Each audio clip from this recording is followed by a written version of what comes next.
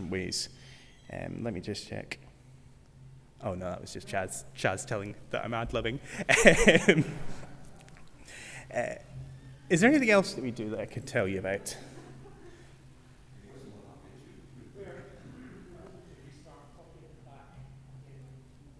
End of this month. Yeah, so coffee at the back. We're hoping for that to return to normal in February. So that'll be really nice. I know we've all missed that. We'll be going back to normal on that front. I think I'm just going to have to go. Yeah. Great. Well, then I'll let you know about the other announcement, and there's a slide for this one. Next week is our Thanksgiving and Memorial Service. So this is our annual service we do as a time of remembrance. So we set aside this time to remember people who have passed. It's a really important service to us. It's really important. It's a service that we can invite people to, because we will know people who have lost people, and actually a service like this can be a really important time to mark that, to set aside some time just to kind of together remember the people. So hopefully we'll see you there, and if there's anyone you think would benefit from that, just let them know and offer to chum them along to the service. But that's all the announcements we have, so shall we gather together in worship? We're going to start with our opening hymn, Praise to the Lord.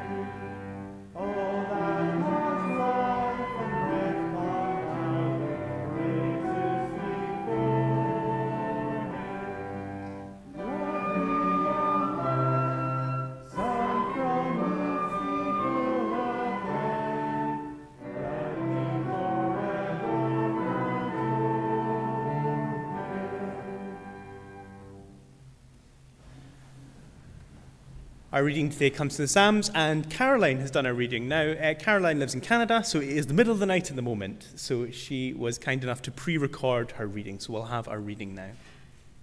Oh, actually, no.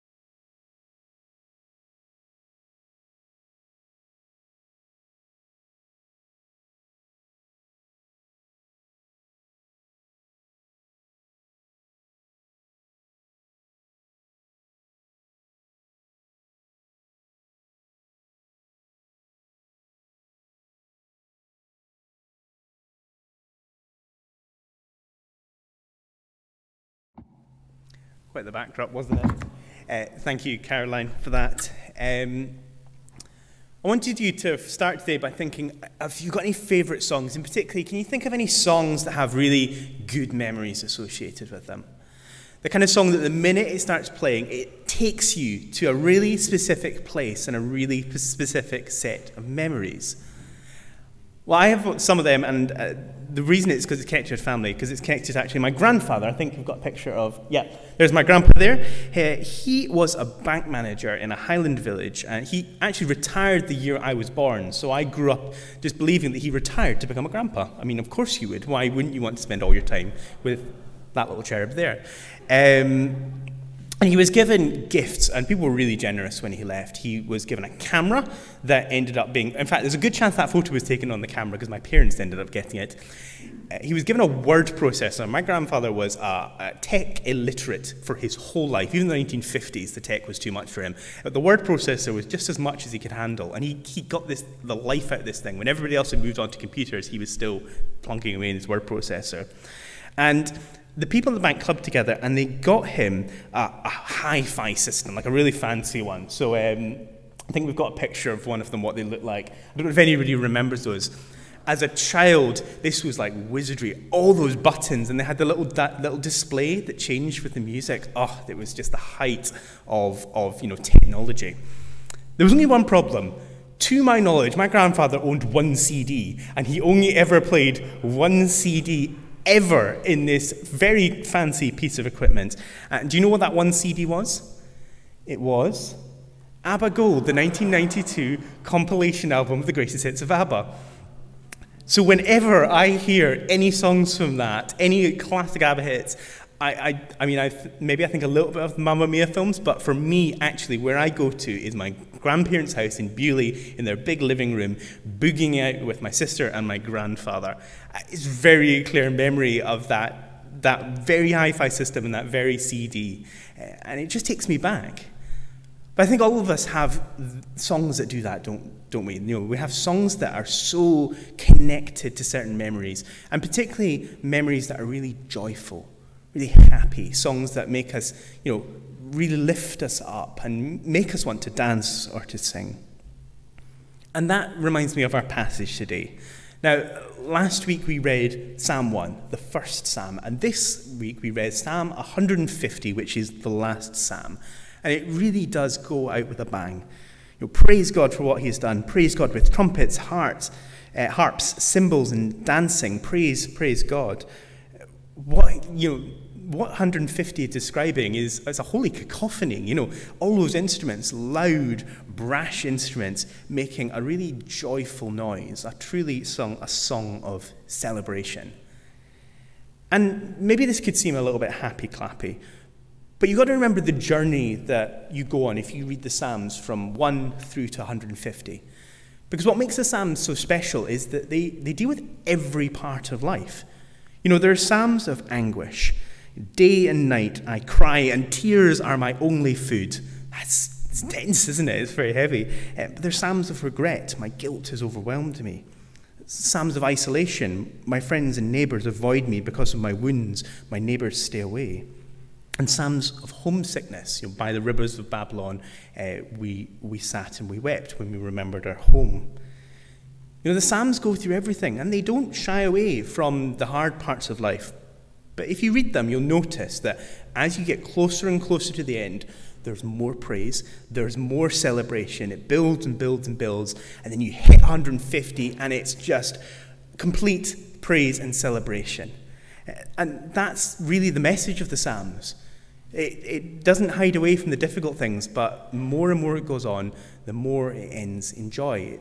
It's such a message of hope.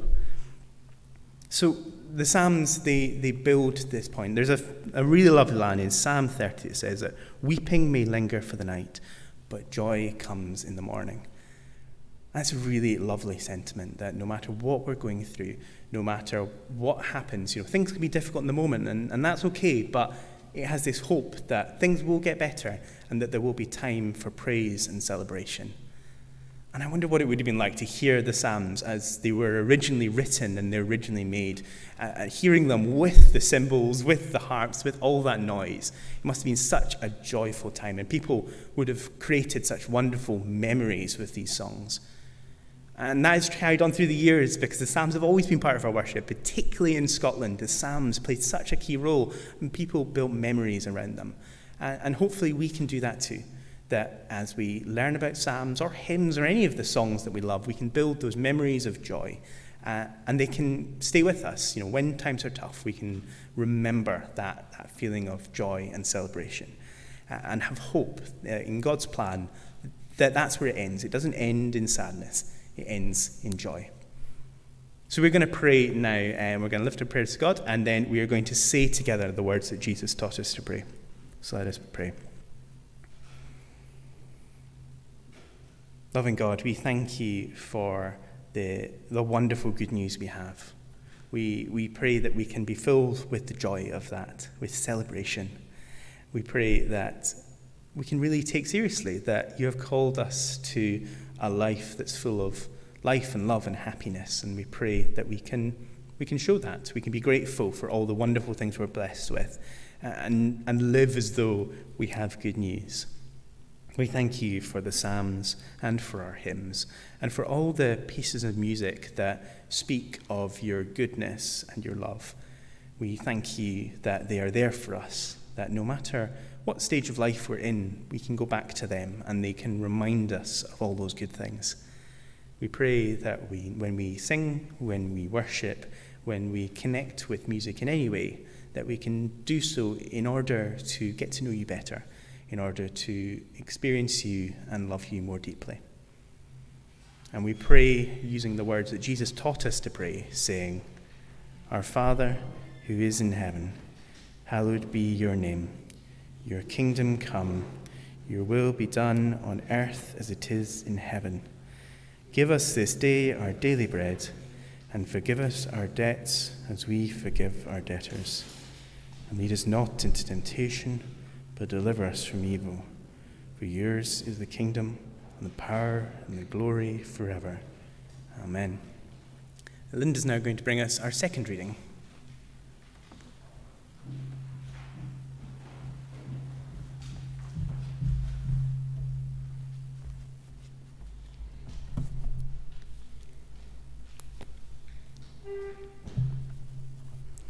Sorry, I've not got the snow today, but we've got the sun outside, which is just as nice, I hope. Second reading is from Exodus chapter 35, reading from verse 20. The people bring their offerings. All the people of Israel left, and everyone who wished to do so brought an offering to the Lord for making the tent of the Lord's presence. They brought everything needed for use in worship and for making the priestly garments. All who wanted to, both men and women, brought decorative pins, earrings, necklaces, and all kinds of gold jewellery, and dedicated them to the Lord. Everyone who had fine linen, blue, purple, or red wool, cloth of goat's hair, ram's skin dyed red, or fine leather brought it. All who were able to contribute silver or bronze brought their offerings for the Lord. And all who had acacia wood, which could be used for any work, brought it. All the skilled women brought fine linen thread and thread of blue and purple and red wool, which they made. They also made thread of goat's hair. The leaders brought carnelians and other jewels to be set in the ephod and the breastpiece, and spices and oil for the lamps for the anointing oil, and for the sweet-smelling incense. All the people of Israel who wanted to brought their offering to the Lord for the work which he had commanded Moses to do. May God add his blessing to the reading of his word. Thank you. Now, today, I'd like to do something we haven't done for a long time, and this is going to require the people on Zoom, because we're stuck here, but you are out there in the world. What I'd like you to do is, if anybody has anything to hand, would you be able to grab some art Something artistic that's in your home that you could show the rest of us. What to do is maybe use the raise your hand function, then Pauline can spotlight you so that you can see. But I'll give you just a couple of seconds to go and look for something. I can't actually see the screen properly. Norman, you'll have to keep me right just in case. Oh, no, I can't see either. Oh well, I can sort of see if I bend like that. In the meanwhile, has anybody seen any good films recently? I had a lot of that blooming day. Did anybody watch, what do you see, Alice? We watched Twilight last night. That was an experience. I've never seen it before. What else? Is anybody watching the new David Attenborough? Oh, it's really good, isn't it? Really good. Has anybody from Zoom got anything they can show us? What can we... Max, what have you got to show us? My friend's mum creates these pieces of art on sort of mini easels. I don't know how well you can see the size of it, but it's just miniature, just quite a nice piece of painting. Oh, lovely. That must be really hard because it's small to get the detail on that. Oh, fab. Thank you very much. I wonder if there are any others that folks are ready to show us yet. Leslie, what do you have to show us today? This was a gift for my 50th birthday a few years ago, which is this, which looks like a photo, but it's actually a cross stitch, which which my stepdaughter spent about 9 months making for me. But yeah, I don't know how much detail you can see, but it is actually hand stitched. That's incredible. Well, thank you for showing this. And was there one more to show? Was it Pat? Oh, Pat. Oh, I love it. Who made that, Pat? Oh, that's James. Oh, James, I'm sorry, I can't see. James, that is a lovely picture. Thank you for showing that to us. This was for his mummy. Oh. Oh, fantastic. Was there one more? Pat, there you are, Pat. What do you have to show us, Pat?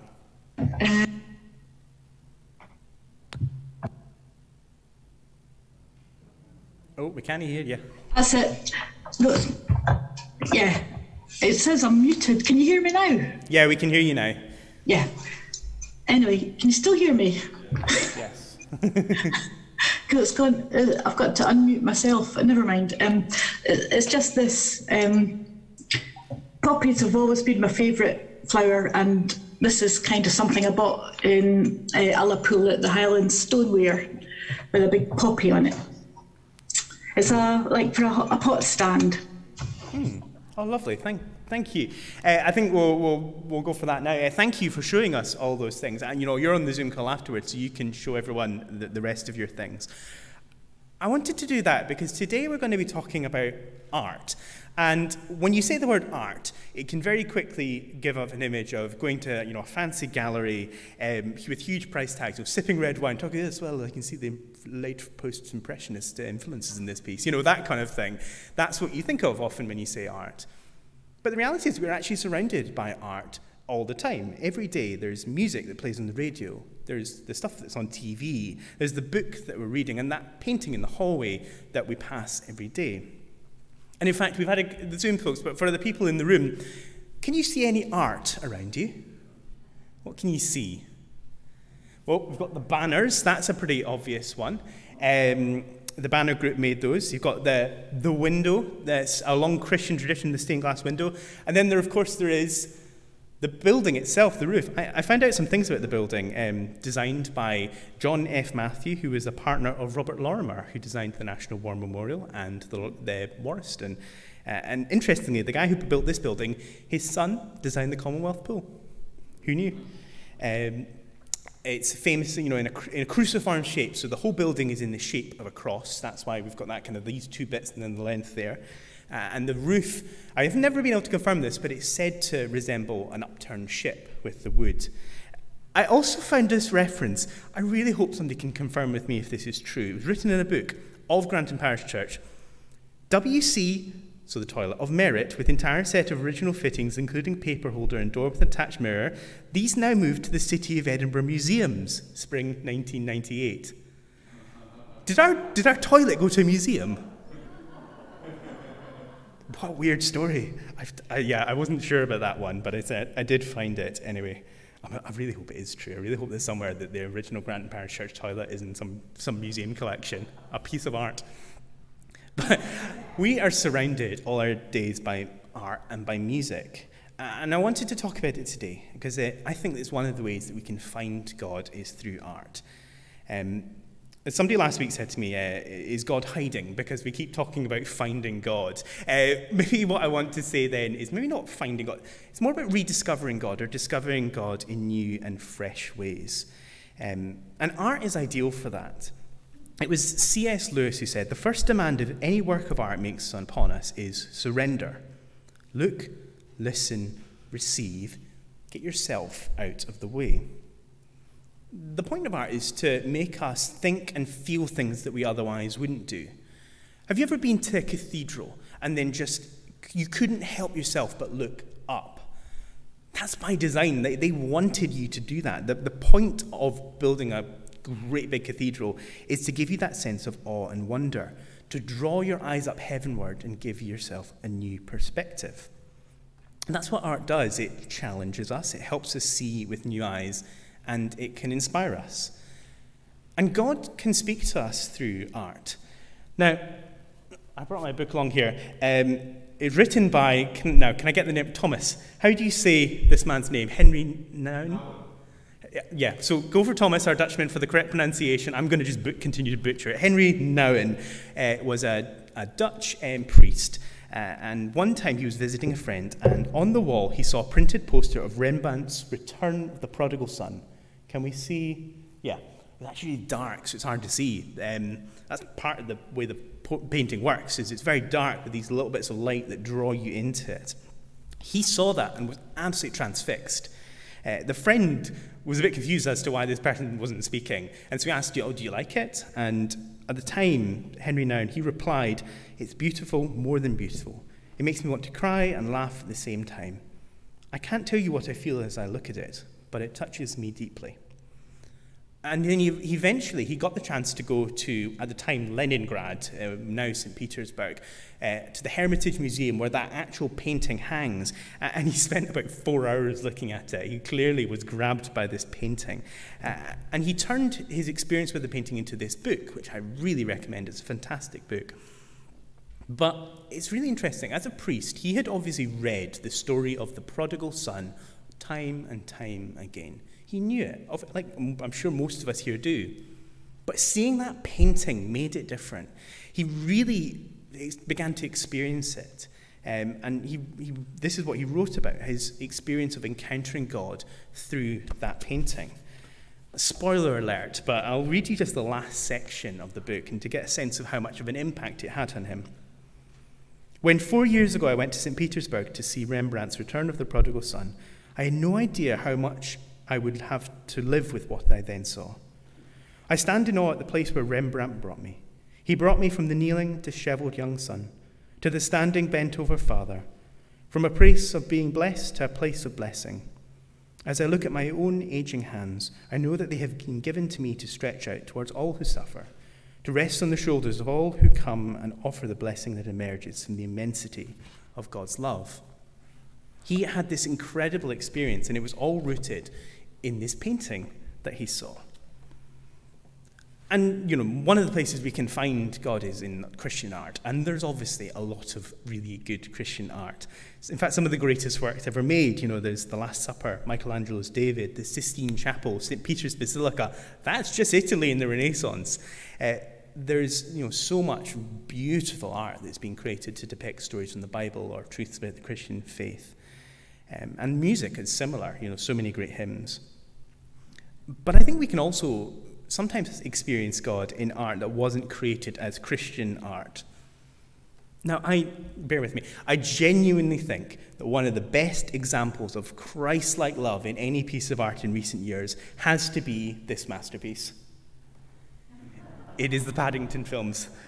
But I will stand by this. This is the hill I'm willing to fight and die on. I genuinely think that you would be hard-pressed to find a better example of a film that's about love. love that is patient and kind, that bears with people. And this bit is from the prison scene, and that might be my absolute favourite. The Paddington gets sent to prison. Weird, you wouldn't have thought that would be a storyline, but it is. And he meets all these hardened criminals, and then he wins them over. And by his generosity and his kindness, he turns the prison into this wonderful place. And it's a really nice story about, essentially, redemption and how love can transform even a really hopeless place.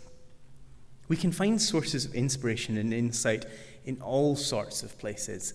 And I think God often wants to speak to us through unusual things, through things that we wouldn't normally expect.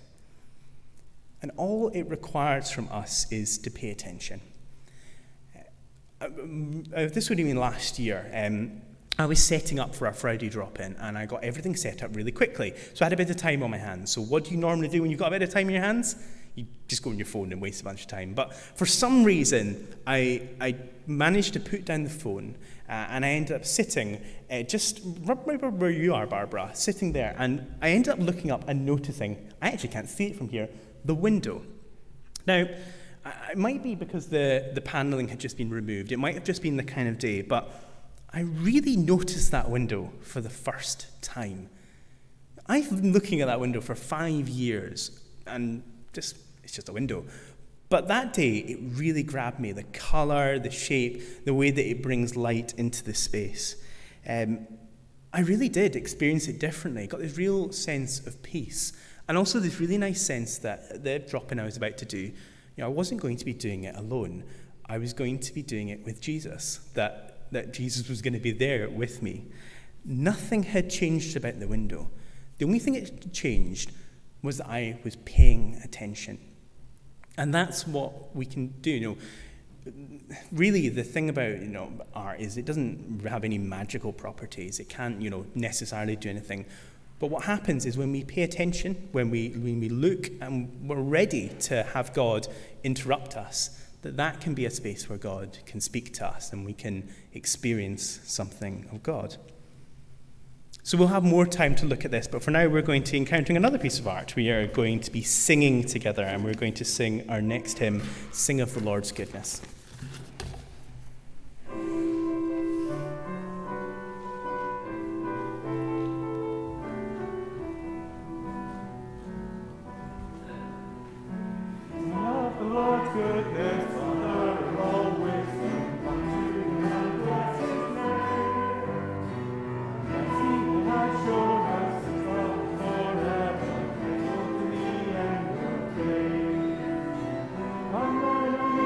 Amen.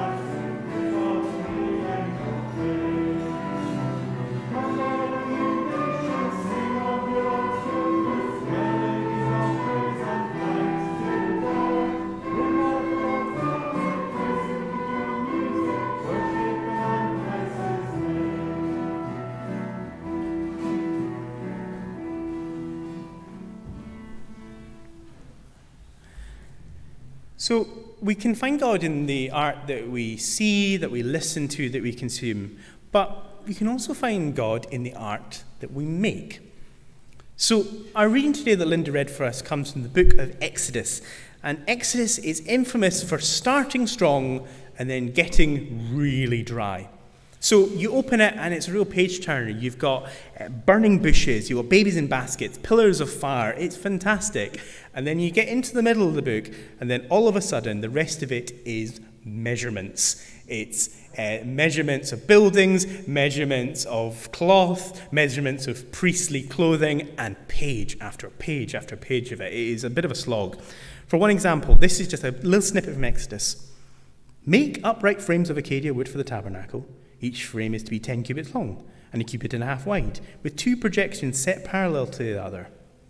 On the north side, and then it just repeats it over and over again. It could be a dry read for us, but that's because we're not seeing the finished project. Imagine the difference between getting to see that cathedral we were talking about earlier and then seeing the blueprints of that cathedral. The blueprints are not going to capture anything of what it's like to actually be in that space. Because the difference is for them, these dimensions, these quite dry and boring descriptions, they would have been able to see as a piece of art that had been made. Now, they're describing what they call the tabernacle, the tent of the Lord. And you might be wondering, what is a tabernacle? It was a sort of a tent temple that the Israelites built so that they could have a place to worship wherever they went.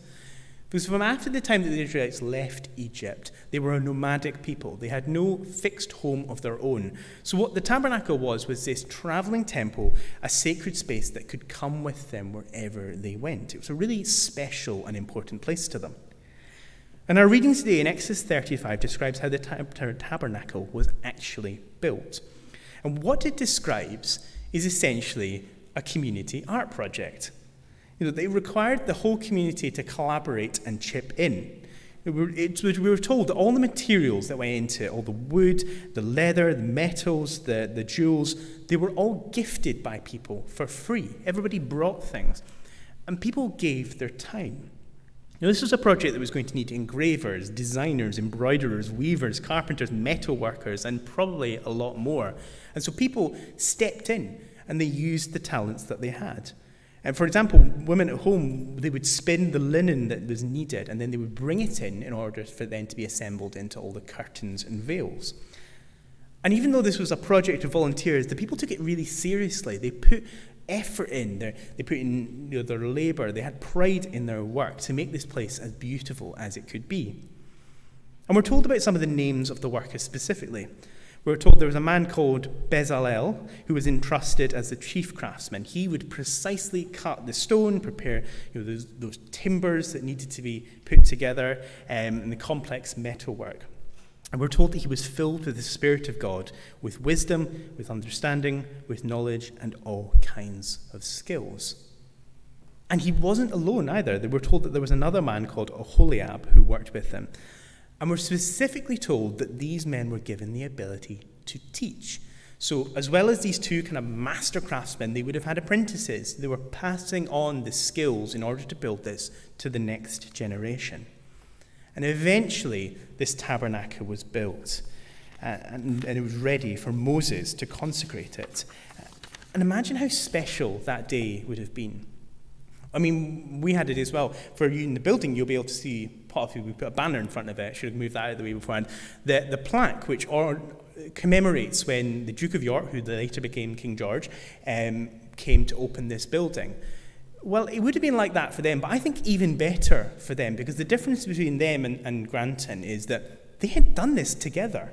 If you walked into the tabernacle, you would be able to see, I sewed that, or my neighbour, he put those beams together. They would have been able to see all their work assembled together. But yet, I think it would have been greater than the sum of its parts. Because what they'd essentially done was built a portal to another world. 1 minute you're in the desert, walk into that tent and you are in the presence of the Lord. It's a really special place, a really kind of unique place for them. I've really loved reading about this story this week because it's a story about a whole community using their skills and talents to create something beautiful, and in the process, growing closer to God. When we make things, we use our creativity, and that can draw us closer to the Creator, God. Because God is the source of all creativity. God used creativity to make everything around us, and we're told that God is constantly making all things new. And God gave us our gifts. He blessed some of us with the ability to draw, others to dance, others to cook. Whatever skill we have, God blessed us with it. And God delights when we use our gifts. In Ephesians 2, it says, "For we are God's handiwork, created in Christ Jesus to do good works, which God has prepared in advance for us to do." That word handiwork, the Greek word is poema. I should have practiced that before. Even in that butchered pronunciation, you might notice that it's the same root as the word we use, poetry. We are God's poetry. When we make things, we're joining God as co-creators. Now, to be clear, I don't think we need to be producing masterpieces to be creative. I'm pretty sure God loves all the things we make, the duds, the triumphs, the ones that are very much in between. But what matters is that when we put pen to paper or get the knitting needles out or put our hands on the clay, that we open ourselves up to God. That worker, Bezalel, we're told he was filled with the Spirit of God as he worked. His art was an act of worship. And so when we use our skills, when we make things, we can open ourselves up to God's Spirit. And then we can use it as time to spend with the Creator God. I want to go back to that picture of my grandfather. Oh. They weren't that important anyway. That one. You see what we're doing? We're reading a book. Do you know what book that is? I have no idea. Absolutely no idea. Don't remember it. Who cares? Because really, that children's book wasn't really what was important about that picture. What was important about that picture is that me and my grandfather were spending time together, that we were enjoying each other's company, we were making memories. When we make art and we invite God to be a part of it, really the art isn't what's most important. What's most important is it's an opportunity for us to spend time with God, to enjoy sharing that creativity with the source of creativity. So this week, every week I'm giving you homework, it feels like at the moment, but this week I'd encourage you to spend some time either experiencing some art, making some art, doodling. It doesn't need to be fancy. But I'd encourage you, as you do it, to just use it as an opportunity to spend some time with God. Allow God's Spirit to be a part of the process, whether that is just looking at something, whether that's just spending time maybe in this building or in a different church building or a building that's got nothing to do with church. But I would encourage you to the key thing really is paying attention, to allow ourselves to notice how God might be trying to speak to us through the things that we make or the things that others have made. So for now, we're going to have a little bit of time to chat with one another and the people next to us. So you can turn around to people next to you, or on Zoom, we're going to be into breakout rooms. And my question for you is, how do you express yourself creatively? And you're not allowed to say, I don't, because I know you all do something. So a few minutes just to talk about how you express yourself creatively.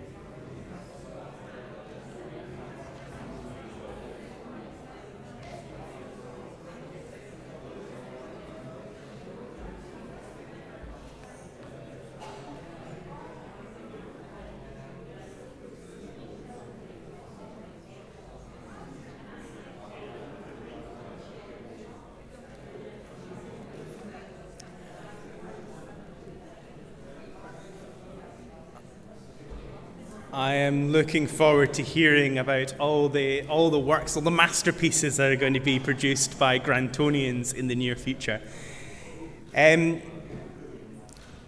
Before we come to our prayer, it just occurred to me while we're saying that we don't normally say this, so I just wanted to say, like from the front, a really big thank you to everyone who makes this space that we have look as nice as it does.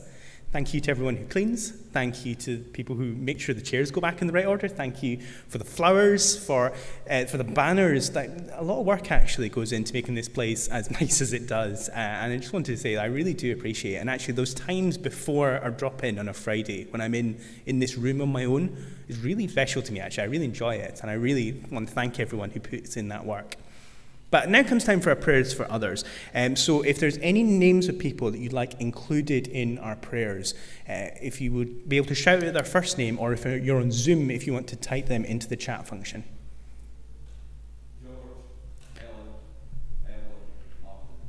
George, Helen, Evelyn, and Martin. Debbie, Dean, and Maureen.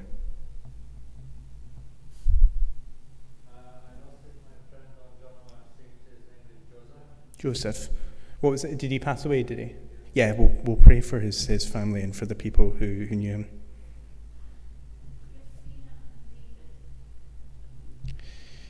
Christina and David. Are there any names from Zoom? Mm-hmm.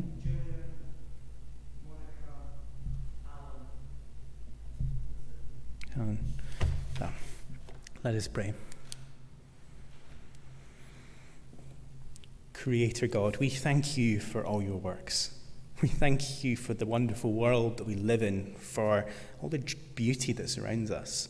We pray that we can not take it for granted, to remember how amazing this world we have is and how much you have blessed us. And we thank you for all the people who use their time, their skills, and their talents to make this world more beautiful. We thank you for all the artists in the world, for all the people who make music, who make film, who paint, who do so much work to make our world just nicer, a beautiful and vibrant place to live. We thank you for all they do, and we thank you that you have inspired them with creativity in order to create these wonderful things. But we also know that a lot of really good art also comes from places of pain and suffering. We thank you that art is a place where we can express that, but we also pray for those situations that have caused that. We pray for people all across the world who are still struggling with the pandemic. We pray for people in our world who are homeless, who might be refugees, people who are living in a place of instability and uncertainty. We pray for your comfort to be with them. And we pray for people in our communities who are lonely, who are isolated, who are grieving this week. We pray that they will know that they are not alone, that you are right there beside them, and that you are wanting to make them new as well as everything else.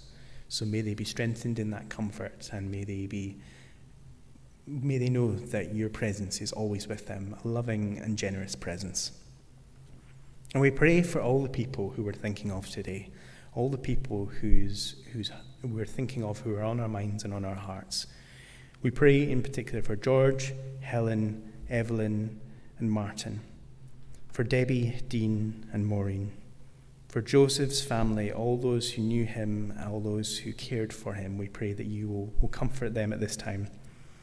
We pray for Christine, for David, for Pat, for Gillian, for Monica, for Alan. And we take a moment just to think of those people, the names spoken and unspoken.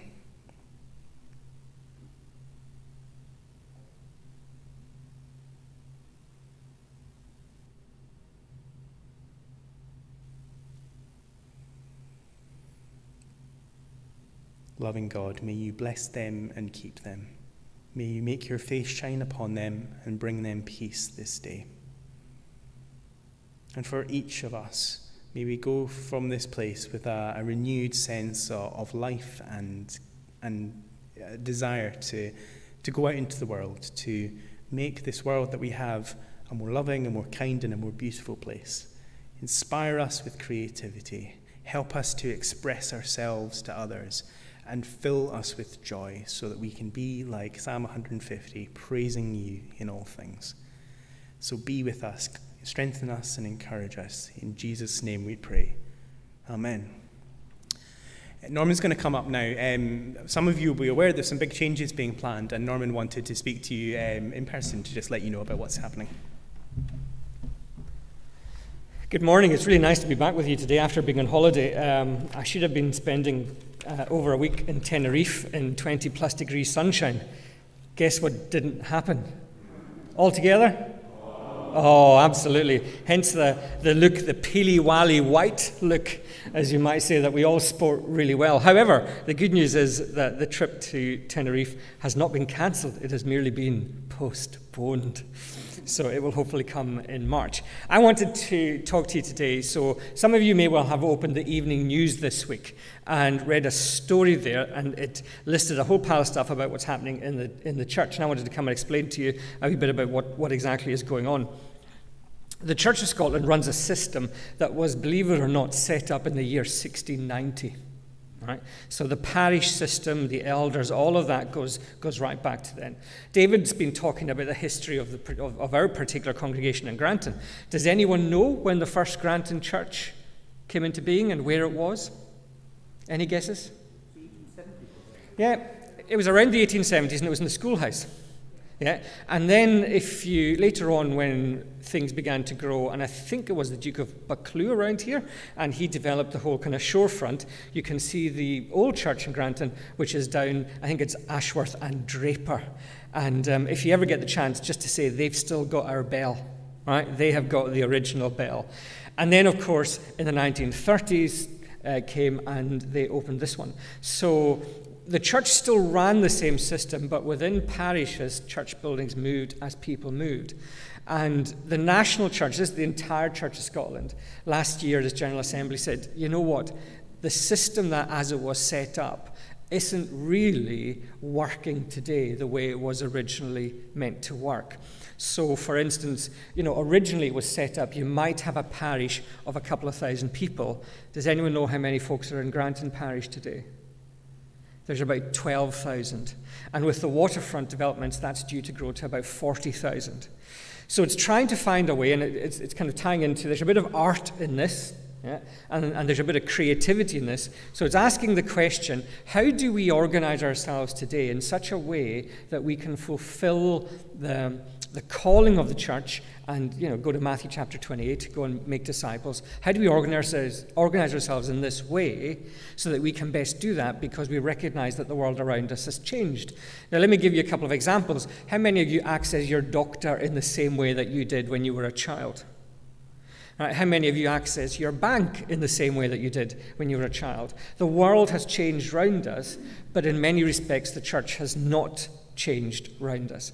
So the Edinburgh Presbytery is trying to find a way that they've been given a task to say, what shape is this going to have moving forward so that we can best fulfill the mission? And there is an idea, and I want to stress to you, there is only an idea. There is no set agreement. So there's a whole pile of ideas. Just how many read the evening news?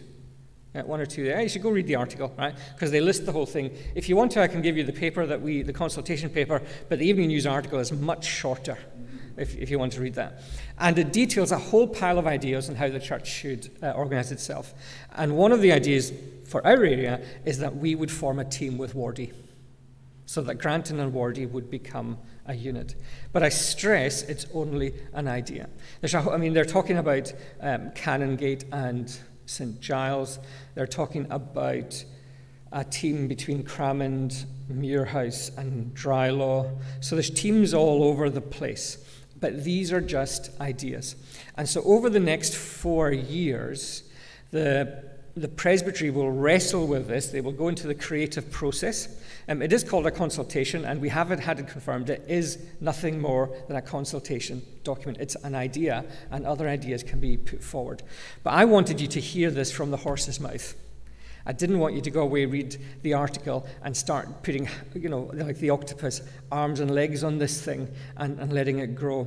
There'll be a lot more information coming out. There'll be folks going around all the churches trying to speak to us all and saying, what is your vision? What is your mission? And we will be part of that. And it may be that at some point in the next 4 years we form a team with Wardy. It may not be. At this point, we don't know. Now, it's kind of tough for David and I, because we don't know where that leaves us as staff, but we're working that out, and we're having to live with a bit of uncertainty. But this is what David's given you some homework, so I want to give you some homework. There was an article in the Times newspaper today saying that physicians in Edinburgh are prescribing nature walks. I don't know if any of you have read that, to help people with their mental health at this time of year. And they've been telling people to go and sniff a flower.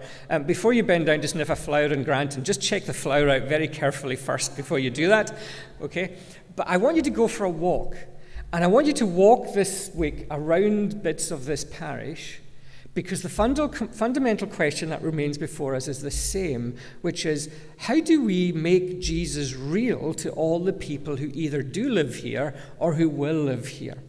And try and move outside your normal place that you walk. So, walk. There's an amazing amount of building. I don't even know where Mimi's Bakehouse kind of factory is, down at the waterfront. Walk down that way and be amazed at the amount of building that's going up. And just ask yourself the question, how do we as a church reach these people? Because however we're organized in terms of our structure, that task, the task that we had in 1690, the task that we had in 690, will still be the task that we have in 2690. And that's where our focus and our energy needs to go. The presbytery have created a statement to make sure that everybody's, to use a euphemism from here, everybody's on the same hymn sheet. We have emailed this out to you if you're on email, but I will go to the back now and let David finish off. You may have questions to ask. I will answer any question that you have that I am able to answer. But at this point, given it's a 4-year journey that we're on, expect the answer, I dinna ken. Okay? And the other thing I'd suggest that we all do is that we all just keep ourselves in prayer in this as we go forward, and that we find the best shape that fits. One of the things that Pauline and I did over Christmas, it was, we went through an extremely difficult experience I'll share with you. It's one of the most difficult experiences that we as a couple have gone through in the past few years. Pauline said one morning, let's clear the wardrobe out. It was awful. It was awful. And we had clothes, and we had clothes that fit. And we had clothes that were aspirational. And we even had clothes that did fit, but didn't allow us to breathe. And if you had videoed the two of us that day, we were like this in the room, it'll fit, as the dog's looking at us going, like that. We're at a point in time when the shape of the national church no longer fits, and we need to find a new shape that fits. So there's a Christian word for it, it's called discernment. We need to work out what God wants us to do.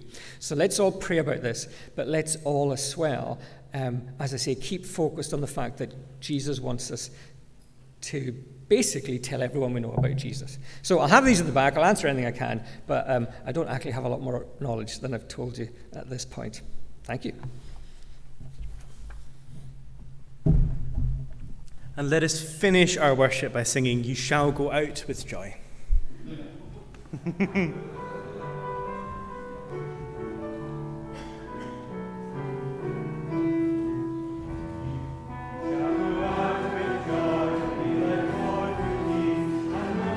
of the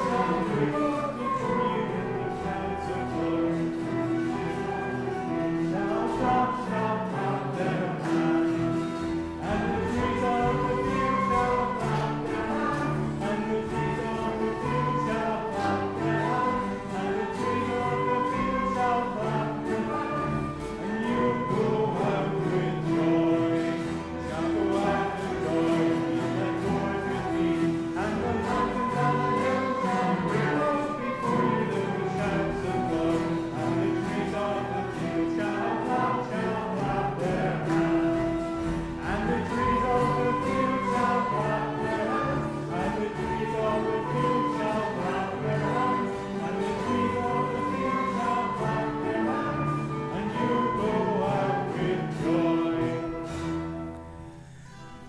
So now go out with joy, and may the blessing of God Almighty, Father, Son, and Holy Spirit be with you this day and evermore. And all God's people said, Amen. Please be seated. Thank you for joining us in the building. Thank you for joining us on Zoom. If you're on Zoom, stick around, chat, show off some more artwork. In the building, unfortunately, we still don't have time for tea and coffee, but if you want to chat outside, I'm sure that's fine. But may God bless you and keep you in this coming week.